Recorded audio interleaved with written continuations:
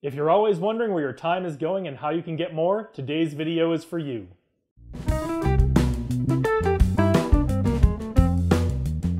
Welcome back, and congratulations on taking one more step towards becoming one of the great leaders of tomorrow.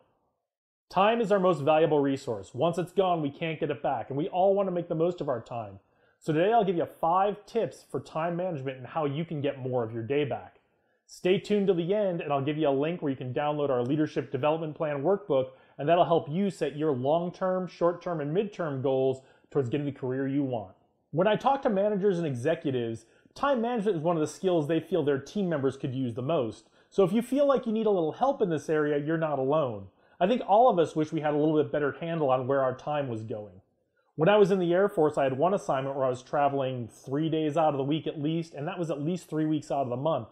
So it required a lot of time management skill to get to where I needed to go, meet with the people I needed to meet, take care of what I needed to take care of, and then get back home and take care of all the things back at home station that still needed to get done while I was gone. I'm usually pretty good at knowing where I need to be and when I need to be there and kind of the organizational aspects of time, but I'm really bad at estimating how long a task will take. So that's an area where I could always use a little bit of improvement. Today I'm going to give you these 5 tips that are going to help you do that and more to feel like you're getting some of your time back. Tip number 1, get yourself a calendar. It can be paper or electronic, it doesn't really matter. I suggest using the one on your phone because we've always got our phones with us all the time now, and it's easy to add, change, edit, delete stuff if we need to, and it solves the problem of having to erase and cross stuff out on a paper calendar. But if you're comfortable with paper, that's your decision, go ahead and do that. Put everything that's important for you to be in a certain place or a certain time other than where you normally are on that calendar.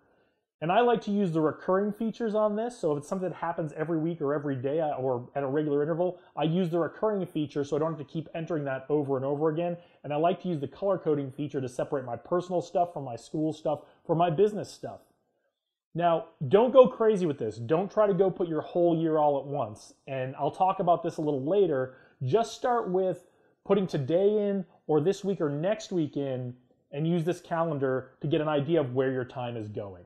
Once you've got your appointments in your calendar, tip number 2 is to track how long they actually take and then to go adjust your future appointments accordingly. I know I almost always underestimate the time it takes for me to meet with someone or to do something, especially when I'm doing it for the first couple of times. So make sure you get this feedback loop back into your calendar. Once you see how long something takes, go back and adjust those appointments. And you won't have to do this forever because you'll start to develop a database in your head about how long certain things take. But when you're starting out, keep track of how long things take and adjust your appointments in the future accordingly. Tip number 3 is to not delete appointments off your calendar, especially appointments with yourself. One of the rules I have for my calendar is I'm not allowed to delete anything off of it. I'm allowed to move it around, find a different day, find a different time, but I don't let myself delete anything unless it's an absolute emergency.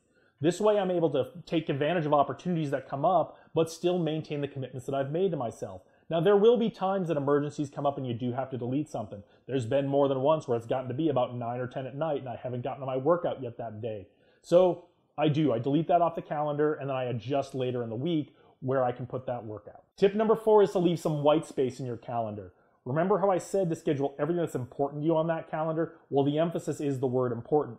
Meetings, phone calls, I even schedule my workouts and times I'm meeting with my friends for social things so I don't accidentally schedule something else in there. But what I don't do is I don't start with, okay, 8 o'clock work, 8 to 11 work. You got to leave yourself some white space. You got to leave yourself some room to move these important things around so that when opportunities arise, you can take advantage of them. Now, if you've got a really critical task that you want to get done, sometimes I do that. Sometimes I put video shooting on my calendar. And that's there, and that's blocked out for that time because it's important to me to do this. But you got to leave yourself some white space. You got to leave yourself some room to move those things so when those emergencies or unusual situations do arise or something comes up, you have a place to move those events to. So now I'm going to come to what's really the most important of the 5 tips, but I think you need to have a handle on the other 4 before you can really do this one. And tip number 5 is to set priorities and stick to them. Know what the most important things in your calendar are and know what the things that are a little less important on your calendar are. You're going to want to know this because when you have to start moving things around, you're going to want to know what is the most important thing that I've got to get done because I can't move that, and what are the things I can move around that. Now, you've got to factor in some of the priorities of others when you're looking at moving things around in your calendar and setting your priorities, because your family may have different priorities. Your boss may have different priorities. It's important to understand these. And your boss may not agree with you on what your priorities are.